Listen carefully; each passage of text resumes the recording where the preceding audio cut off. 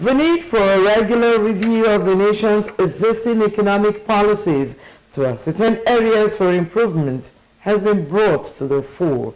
A renowned culture promoter and architect, Mr. Kester Ifeadi, stated this in an interview with Eunice Emeyazia. Mr. Kester Ifeadi said Nigeria demonstrated resilience in the face of the global pandemic, adding that Delta State stood among states in the country as a result of good governance, especially infrastructural development and skills acquisition programs, which greatly improved the state's economy. He suggested the development of small businesses in the new year and human capital development to increase the purchasing power of citizens and enable them feel the impact of governance. We need to commend Delta State with its initiatives in the job creation that it has done over the years. It has directly intervened and in relation to people's pockets. I think we have done exceptionally well in Delta State, in the midst of most states in Nigeria, particularly the southern states in Nigeria.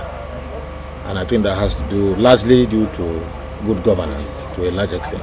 Mr. Ifeadi, who is also the president of the Organization for the Advancement of Anioma Culture, OFAC, highlighted the role of the African culture in promoting peace, unity, development, and good governance, noting that the youth's behavior had fallen short of expectation because the hallmark of morals and accountability in the African culture had been abandoned. So what we are preaching in OFAC, which I would to some extent without sounding immodest, we've been able to achieve, is to help cultivate our youths in terms of looking inwards and knowing who they are. Certain aspects of our culture will highlight it and appeal to them that they need to look inwards and try as much as possible to follow the tenets of their culture and heritage, which is of course peace.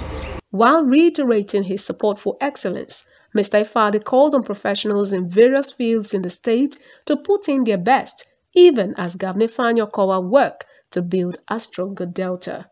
Eunice Emeyazia reporting.